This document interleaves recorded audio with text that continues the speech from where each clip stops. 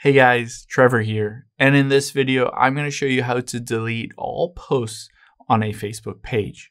It's pretty quick and easy, so let's jump right in. Now I'm on my iPhone. You can do the same steps on Android or a computer.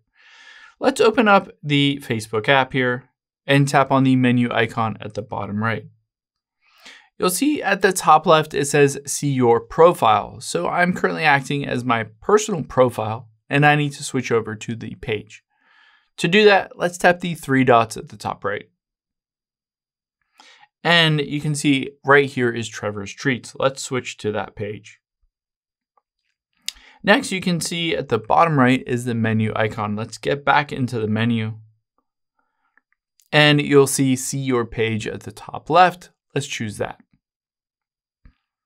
Now I'm on my page here, and if I scroll down, there are a couple posts here.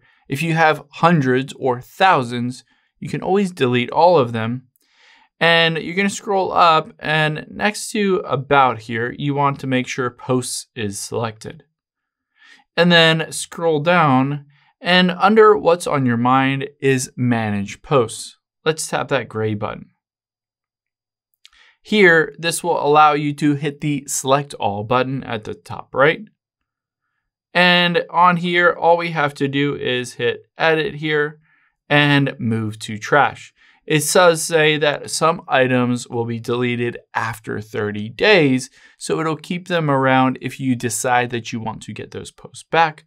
But ultimately, all you have to do is go through and select every single one of them. You can always sort or filter for these specific ones that you do want to remove, and then go through that process as well.